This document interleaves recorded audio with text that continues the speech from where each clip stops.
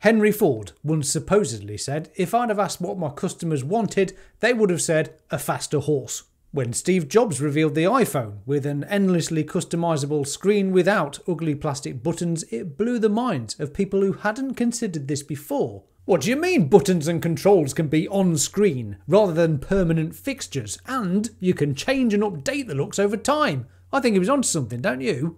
Tesla vehicles obviously mirror the iPhone's revolution with a large touchscreen, replacing physical buttons, enabling dynamic control and over-the-air updates that evolve the car over time, delivering a minimalist, software-driven experience which is often dubbed the iPhone on wheels. But what legacy auto companies choose to provide their customers today with, whilst ignoring the tsunami of disruption to come, is more of the same from these dinosaurs. They seem to think more buttons will save them, more LiDAR, more sensors, more complexity, more cost to build them, less profits, more ways to keep people hooked to dealerships, service and maintenance, more ways to charge you for basic things like airbags and safety features. Blah!